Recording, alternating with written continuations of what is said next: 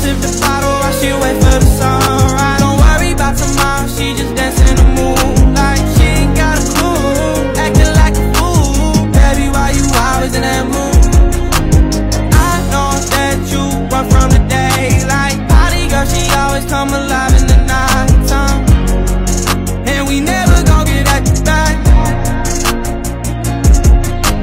She gon' sip the bottle while she wait for the sunrise. Don't worry about tomorrow, she just dancing in the mood. Noah Beck, GQ interview, Noah on Griffin and Dixie's relationship. They've been dating for a while now, huh? Yeah. Oh, yeah. It's been a minute. Noah said when Dixie and Griffin were together, it seemed like they didn't want to be around each other. It didn't seem real. Noah also swears he didn't want to use Dixie for clout. I feel like that's a pretty bold statement to make. Yeah, that was really the takeaway, that he said Dixie and Griffin's relationship was kind of fake and they didn't even want to be around each other. You were there for that, Josh. Yeah, what were they like when they were together? Because on camera, it was even a little awkward. I don't think it was awkward. I just think Griffin isn't like a social media cutesy, ditzy like guy. He's just like, he's not gonna like be recording his girl like beside him in bed and being like, "I love you so much, baby. Let me post this on my Instagram." He just doesn't do that, you know?